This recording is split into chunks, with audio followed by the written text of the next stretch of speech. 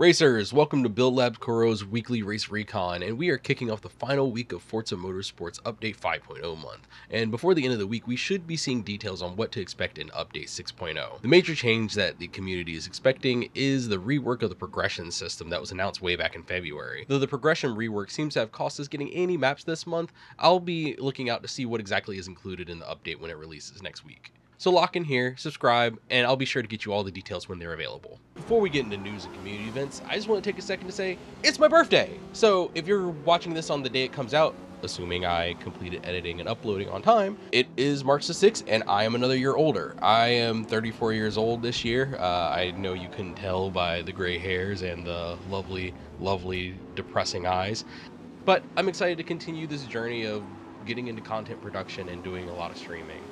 So if you haven't subscribed, I'd really appreciate if you took a chance to subscribe here. It helps my channel grow. It keeps encouraging me to get better. I'd love to hear feedback about what you all enjoy about the series or what information you'd find useful. I really want to put a spotlight on the people that are still building up the Forza community. And I hope to do a part of that by doing some live streaming this afternoon. So if you are around here, I should be live. You should probably see it down in the bottom left, if I know my left from my right. I hope to be hosting some open lobbies, just some general relaxing and fun gameplay, so hop in our Discord, come join the VC, be respectful or I'll ban you, and let's have a good time and celebrate me getting older. Also, I just want to say, as we grow this community, if any sponsors or supporters or suppliers would be interested in partnering up, it'd be great to bless a brother on his birthday. So Moza, Track Racers, SemiCube, Acetech, any of y'all people out there want to help me out with a wheel. Triple monitors on a controller is getting old, and my thumbs are actually starting to get calluses from how much I've been racing. But for real, my DMs and email are always open for business emails, so feel free to reach out, and I would, I'm not above selling out. Let's just put it like that. Like, any car has your brand on the side. Now with that little bit of shilling out of the way, let's get on to the community racing events. Up first, we have Forza Motorsports announcing their next week of Rivals events. This week we're taking the Austin Healey onto Maple Valley short track, and let's just say having a relaxing drive through the countryside. The Austin Healey is a lightweight, low power car from the 60s, and honestly it's a lot of fun. Traction's limited, very few tuning settings, just do your best. Relax, have a good time. And at nearly the entire opposite end of the spectrum, we have the average Fuller community taking out the 1970s Formula One cars to Yas Marina for their Rivals Challenge. Any 70s Formula car is eligible for the competition, so pick your favorite or find the meta fastest one. From the previous lobbies, the Ferrari was poorly balanced, but it's yet to be seen in open tuning which one is actually the fastest. So some experimentation may be worthwhile, but safe bets that the Ferrari is going to be the easy pick. The majority of the 70s Formula cars are in the R-Class, and if you act quickly, you'll be able to take advantage of the R-Class open lobbies in order to level out the cars and unlock the parts that you need. The competition will unfortunately be over before the progression revisions, so some grinding will be necessary if you want to reach top performance. Moving on from hot laps to this week's wheel-to-wheel action, up first we have 1 hour of racing's 5th round, the finale at Mugello. As the series comes to an end, who knows, I might even finish my livery. The LMP2 Cup takes on the historic Italian track to crown 1 hour of racing's first Forza Motorsport champion. The top positions are all but locked up, but there is a scramble for points in the lower orders. I'm mostly up here just by sheer tenacity, but let's see how much damage reduction I can pull off in this final race. As the championship comes to a close, voting is underway to select 1 hour of racing's next series. Discussions are being held to potentially host a multi-car, independently balanced championship around one of Forza's larger car categories. If you're interested in participating, come join the Discord server so that your voice can be heard in selecting the next competition. As the LMP2 cars are put away, the Trans-Am cars will come out to play as IFEA's Trans-Am Championship thunders out on the night of March 9th.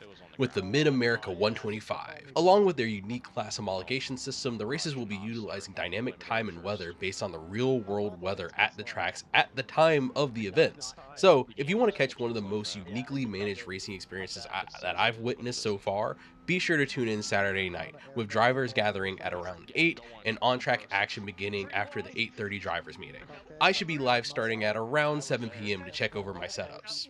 And if you know about any other upcoming events, leave a comment below or reach out to me on Discord or Twitter. And now for a brief detour back to the real world.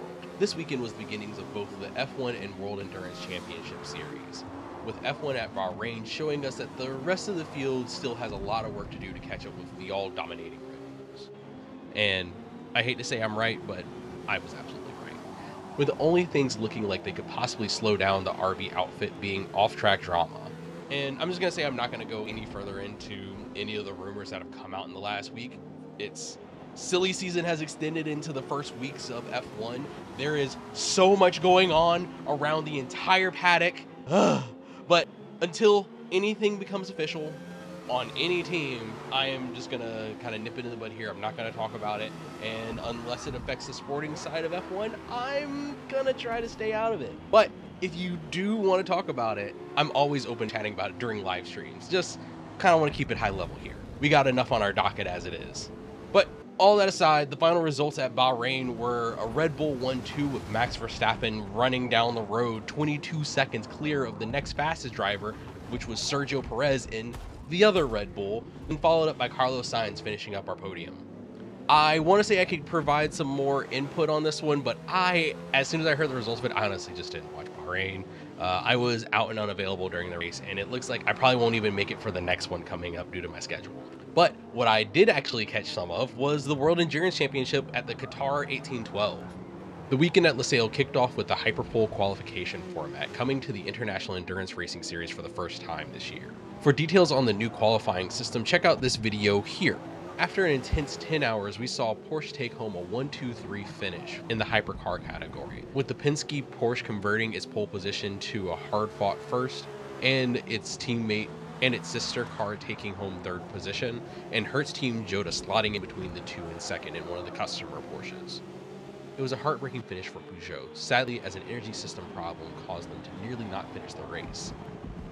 But ultimately they ended up being disqualified for having utilized their hybrid system outside of regulations. The race would see struggles for the dominant players in the last season, with Toyota GR Racing and Ferrari finishing 7th and 8th respectively, along with BMW, Alpine, Lamborghini, and Asada Francini still working to find their legs in the new competition. I have to say, the results for Hypercar this weekend are promising for Penske's goal at winning all of motorsports. And in GT3, we see Porsche again bringing home the victory with Manthey Racing, followed up by Aston Martin in second and third with D-Station and Heart of Racing. The American makes had a rough go of the weekend, though, with best placement being the Proton Mustang in 9th position and the TF Sport Corvette right behind it in 10th. Highlights in the full race can be found at the World Endurance Championship YouTube channel, the links below. The next round of the competition will be going to Imola in April. And for our final race highlight for the past week, we have NASCAR at Las Vegas. While I had been excited to go deeper into NASCAR racing this season, my hectic schedule has made it a bit hard for me to get into it. That and NASCAR streaming rates are very hard to parse. But I'm going to do my best to stay on top of the season wherever I can. The Vegas race would see Kyle Larson taking top step on the podium, followed by Tyler Reddick and Ryan Blaney. But outside of the Cup Series, most notably for me, we see Raja Karuf taking home his first victory in the Truck Series. I'm hoping to see a lot more big things for him in the future, and that is despite him being a WSSU Ram. Hey, Aggie Pride, brother. But keep kicking ass. I'm looking forward to seeing you do great things. And in upcoming races, this week we have NASCAR going to Avondale at the Phoenix Raceway. And then turning internationally, I want to extend a Ramadan Kareem to the entire F1 grid as we continue our series of Saturday races through the Ramadan holiday. The beginning of the F1 calendar takes us next to the Jeddah Corniche circuit in Saudi Arabia. And for my money, the one and only truly good street track with the current generation of cars. I have not seen enough of Vegas to put my money on that one yet, but I'm just assuming that the first one was a fluke because of the cold weather and the lack of data. We'll see what happens this year when they go back, when they have an abundance of data and appear to still be racing in the asshole of the year when it's still going to be cold. But I don't get paid enough to work out F1 scheduling woes. They want to cram as much racing into the year as they can. They want to get that Netflix money. They want to build all that hype. Let them. I'm going to enjoy it when I can. And last but not least, we have the beginning of the IndyCar season with the St. Petersburg Grand Prix. Should my schedule finally be free, I am again going to try to host a watch along for this week's race. I believe, if I remember, I can watch IndyCar racing on Peacock, and I have that for watching IMSA racing. We will see how this all works out. So keep an eye on the community page for scheduling and announcements. With the racing season truly being up and firing on all cylinders, we conclude our absolute deluge of real-world racing news and move back over to Forza Motorsport for this week's events. And in this week's feature multiplayer, we follow up the beginning of the WEC season by diving into Forza Proto-H. Unfortunately, the only modern car in the category we have is the Cadillac, and if you're a fan of the IMSA grid, we have a pale approximation of the ARX 06 and the ARX 05. Hopefully, someday soon, we'll get some more cars to fill out this category. It's criminally underserved, and as the category that's on the poster for the game, should really have a bit more representation.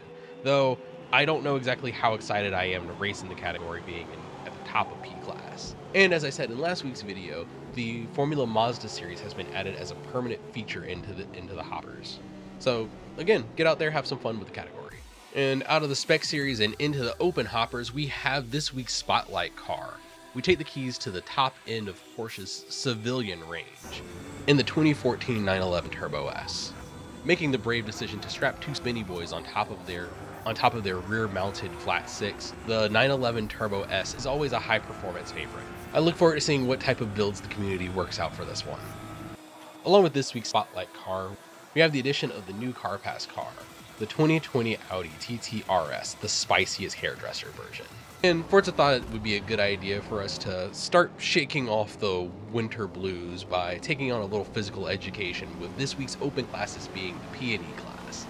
Starting with the P class, we see the Porsche 962C utterly dominate the competition, though the Nissan R91 CP seems to be picking up some territory. What shouldn't be overlooked is the Porsche 956 also being a competitive option in the field.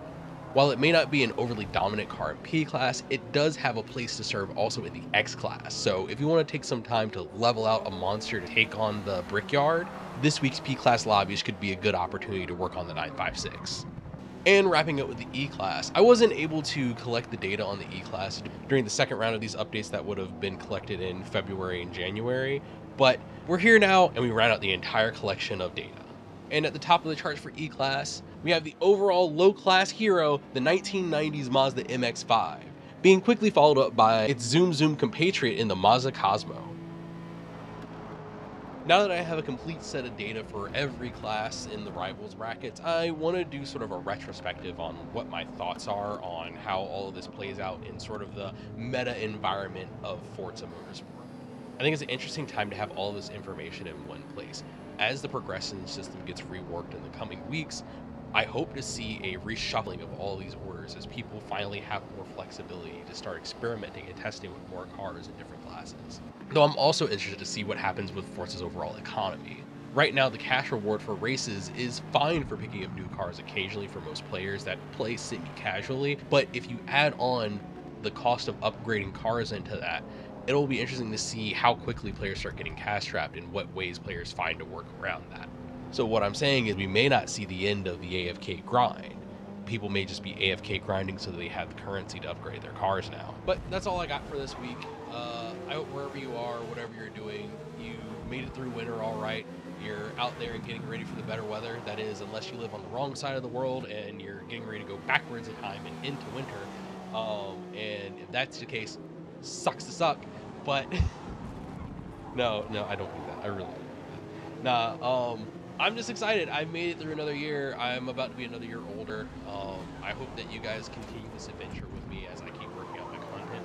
I swear I'm going to eventually release a video that isn't a race recon. It's just that I want to be consistent in one thing in my life, and this is the thing that I've chosen to try to work out. So I hope that this is useful. As always, if you have any suggestions, any knowledge of anything you want included in these videos, feel free to leave it in a comment below or reach out to me directly. And if everything works out, I should also be live Tuesday night, so we'll have open lobbies. You can join the Discord to come hop in VC, or you can just hop in the game with us. I am quick with the ban button if people are extra spicy, and that's it. So, as I always say, race safe, race smart.